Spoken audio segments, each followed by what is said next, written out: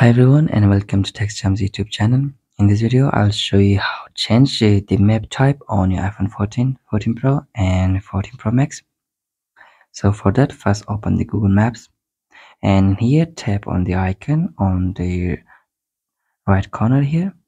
And from here, you can select the map type. You have default, satellite and terrain. Yes, default, as you see, it is the default map type. You can select the satellite type and you tap on it. This is the satellite type. Okay, again tap on it and this is a terrain type. So that's it.